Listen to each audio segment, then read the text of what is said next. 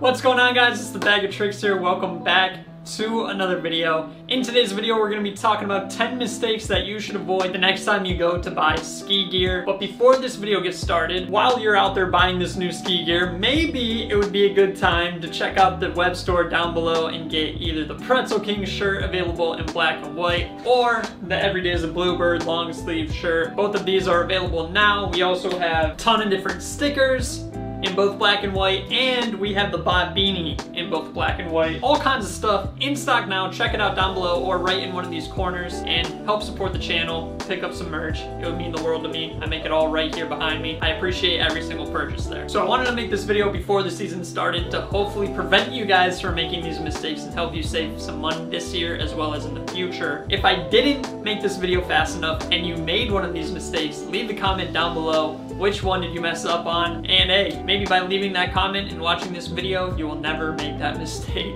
again. All right, so let's hop into the list at number 1. This is going to be ignoring the used ski gear market when you go to buy something new for you. If you are a beginner who's just looking to upgrade from renting every single time you go to having your own set of skis, or you're a parent purchasing stuff for your kids that you know they're gonna outgrow, or if you're somebody like me and you already have a really nice set of skis but you want like a secondary, more specific one, you just don't want to break the bank, and I'm sure there's many other scenarios out there I'm forgetting. These are all perfect times to look into the used ski gear market. Anytime is a perfect time to look at used ski gear. There's so many skiers out there selling stuff that's lightly used in great condition and that would be perfect for you, that it would be foolish to ignore that altogether and just go straight for the brand new stuff. I have started both my ski life and snowboarding life with completely used setups, and I've purchased all types of other used stuff such as coats, pants, goggles, gloves, outerwear, all kinds of stuff, and I've never been let down and I've saved so much money. So don't make the mistake of not looking into used ski gear first. Point number 2 is not going to a boot fitter before you get your boots. Whether those boots are used or whether they're new, going to a boot fitter is going to help you find the boots that are perfect for your foot shape and your body. There's nothing worse than skiing in boots that hurt, and there's no mistake that I see happen more often than people buying a set of boots before they try it on or without the guidance of a professional.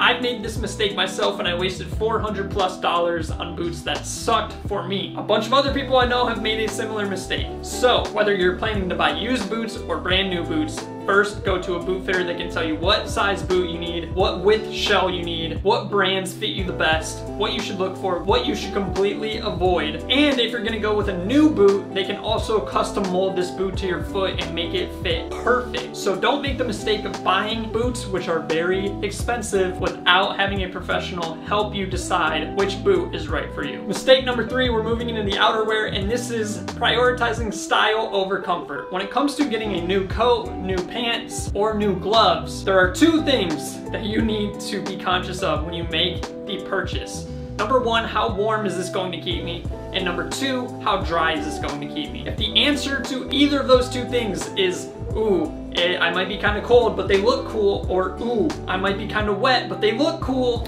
then avoid those at all costs. Because at the end of the day, when you're freezing cold, when you're soaking wet, when you're miserable because your gear is not up to par, you're not gonna care how cool you look. You're just gonna be miserable. So make sure you prioritize staying warm and staying dry over everything else. And then once you determine that whatever outerwear you're looking at is going to keep you warm and dry, then you can worry about, okay, how stylish is this? Because there are plenty of brands that make stylish, warm, and dry stuff. You just have to do your research and make sure you're getting something that's going to accomplish all 3 of those things. All right, so number 4 ties directly into number 3, and this is either getting a shell jacket or shell pants when you actually meant to get an insulated jacket or insulated pants. There's a big difference between these 2, and there's generally a big price difference as well. With a shell, you're getting just the outer layer. It's probably going to be waterproof and windproof, but it's not going to be insulated and keep you really warm. With an insulated jacket or pants, you're getting the same shell that is waterproof and windproof, but you're also getting insulation underneath that shell that's going to help keep your body heat trapped inside. Either way you go, you can stay super comfortable, super warm, super dry. You just have to realize what it's going to take to do so. For example, I have a pair of shell pants and insulated pants. With my shell pants, I need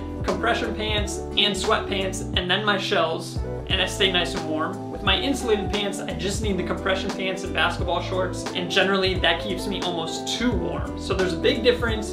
Realize that there's that difference. Realize the reason those pants you're looking at that look identical to that other pair of pants, but they're $100 cheaper, it might be because they're shells. Number 5 is going to be, make sure that underneath all this outerwear we've just talked about, you have the proper base layers. And what I would suggest for base layers is compression pants like Under Armour pants and a compression long sleeve shirt like an Under Armour shirt. From there you can kind of layer up however you want, whether you want to do long sleeve thermals like this, whether you want to do a crew neck sweatshirt, whatever you want to do is kind of up to you. But having that very first layer be tight and warm and keep that body heat real close to you, keeping your core as warm as possible will also help your extremities stay warm because your body won't be pulling in the blood to your core away from your extremities if the core is already warm. So the number one way and the easiest way to keep that core warm is to get proper base layers. So don't skimp on those. Mistake number 6, moving on to the goggle world, is purchasing goggles that don't come with a low light lens. Honestly, if you're buying goggles that don't automatically come with a low light lens and you're paying more than $100, you should probably not buy goggles from whatever company you're looking at, because any goggle worth its snuff should come with a low light lens. I know the mirrored lenses, it looks super cool.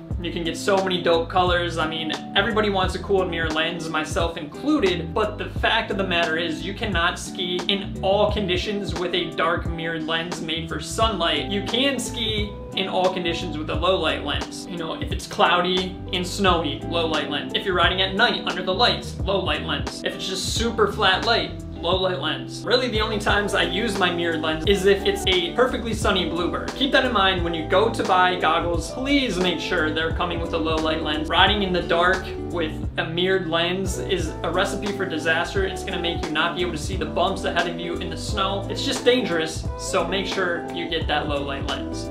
Number 7, this is a super easy one to get right, but I know a lot of people probably have still gotten it wrong, is not getting a neck gaiter or some type of hood that can cover up your neck, your face, your nose, and can go under your helmet or your hat or whatever you're wearing. This is a super simple mistake to solve, but if you've never gone skiing or snowboarding before, then you might not even realize how nice it is to have one of those. And if you've never worn one and you have skied a lot, you still don't realize how nice it is to have one of those.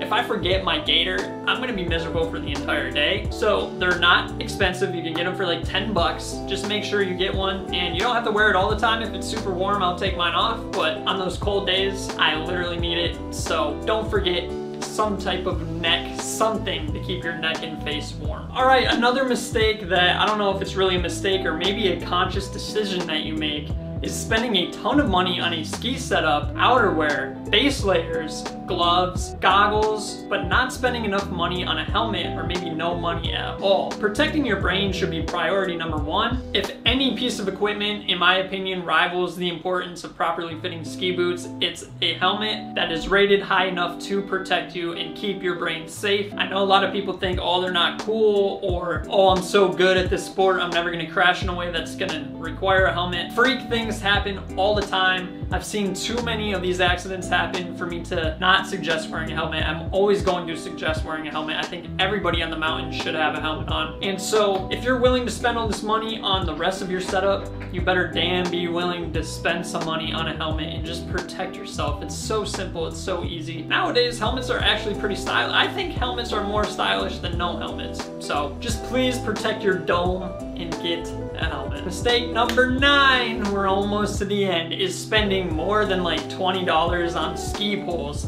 I don't care if the ski salesman at your store tells you that these carbon fiber poles are gonna make you go 20 miles an hour faster, you're gonna be the coolest kid on the mountain, you're gonna be so much better at skiing with these poles. It's a lie. I have never once used a pair of ski poles. It doesn't matter if they're rentals, my dad's ski poles, the ancient freaking cross-country ski poles that I use to this day. I have never gotten better at skiing because of my ski poles. That is for damn sure. So don't spend a ton of money on ski poles. If you really want ski poles that are a certain color or whatever, you can always just spray paint them. If you're spending $50 or more on a pair of ski poles, you're messing up. You're messing up. I just don't see why that would ever be necessary. They're poles, man. They're not that important. They're poles. Unless you're like a ski racer or somebody competing and you need poles, don't spend more than $20 on ski poles, seriously. We've made it to the end. Our final point is don't spend $400+ on skis that are not really meant for the terrain that you're gonna be skiing the most during your season. If you are a Midwest skier like myself and you only plan on skiing Midwest mountains, then don't go out and buy powder skis for your Midwest mountain, because not only will they probably be more expensive, but now you're hindering yourself, because powder skis are built to ski in powder. If you want peak performance on just groomed regular Midwest trails, then they're not going to be the best option out there. So do your research, do your due diligence, and make sure that the skis you're purchasing aren't a specific type of ski for a specific condition that you will never ride. Buy skis that are going to enhance the terrain you ride and not hinder you on the terrain you ride. So there it is, the list of 10 mistakes that a lot of skiers make when going to buy gear. Hopefully this video helps you and helps you save some money. If it did, leave a like, leave a comment, and subscribe. I will see you in the next video, guys. Peace.